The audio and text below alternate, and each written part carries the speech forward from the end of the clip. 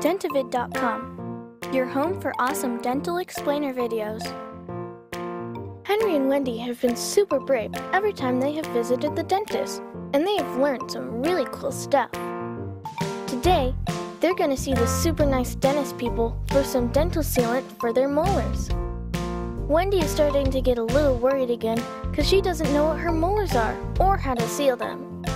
The super nice dentist explains to Wendy that the molars are the big teeth in the back, the ones that we use for chomping and chewing our food. The dentist also explains that because they're so big and have such deep pits, it's hard to brush them properly. This makes it one of the cavity monster's favorite places to stay, and if you let them, they will build a cavity monster cave in there. This is why we seal them up, to stop food getting stuck in there and to stop the cavity monster building their cavity caves. First, the super nice dentist will brush your molars to make sure there is nothing left in there.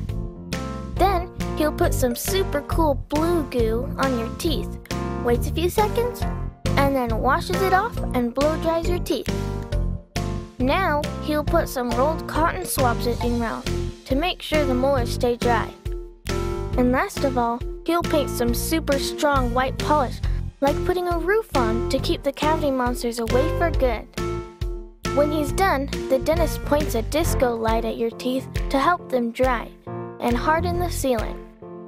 Now Henry and Wendy have big molar teeth that are protected from all the nasty cavity monsters trying to build their caves, and they are ready for their next trip to the treasure chest and their next dentist adventure.